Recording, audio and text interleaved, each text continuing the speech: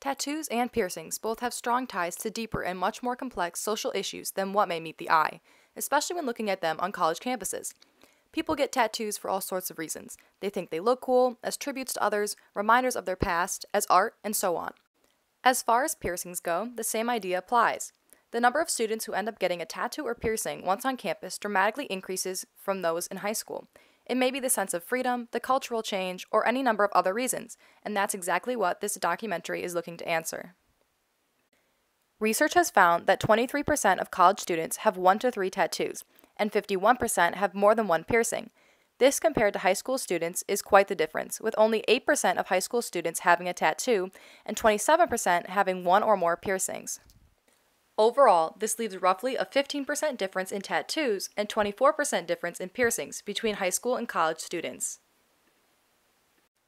While these facts are important, I wanted to gain an even deeper understanding from the perspective of someone more integrated into the culture, so I reached out to a student at MSU. I have 2 tattoos, and I have 5 piercings total. My first ear piercing was my lobe, and I got that done when I was like 2 years old. And then my second piercing I got done in like high school. I think it was sophomore year of high school. And then my third piercing I did right before I came to college, I think. I'm actually not sure about that, but I only have that in 1 year. And then my tattoos I got on my 18th birthday in my freshman year of college, and I got them both at the same time. So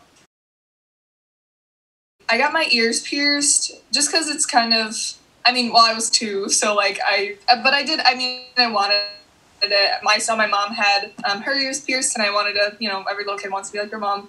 And so, yeah, that was just kind of like a no-brainer. And then my seconds, I just liked how they looked. And then the same with the third on the one side. I thought it was just kind of cool, and it would be a good chance for me to get over my fear of needles. I'm actually really afraid of like syringes and stuff. So I actually pierced it myself, which you shouldn't do, but I did. And then my tattoos I got because I really love tattoos. I actually hated tattoos as a kid, but throughout high school I started to gain really an appreciation for tattoos. I used to draw on myself all the time, and I used to just really want tattoos someday. And so I planned out my tattoos like years in advance before I got them. And yeah, I got them because they both hold a lot of meaning for me. And so sometimes when I look at them, like I remember why I got them and like the meaning behind it. Like my tattoos are both connected to my faith, and that's something that's like really important to me. So this insight from a student at MSU helped draw out a few more possible reasons why students would get a tattoo or piercing. Reasons such as their age at the time, the look of them, the meaning behind them, or even the cultural norm within their own homes, all of which are important factors to consider. However, I still wanted to dive deeper into the effects of the on-campus culture. I think the culture on campus can affect some people, because I know like friends and stuff will be like, oh, I want to go out and get tattoos with my friends, and this is convenient that we're all here at the same time. And there's also like a lot of tattoo shops around.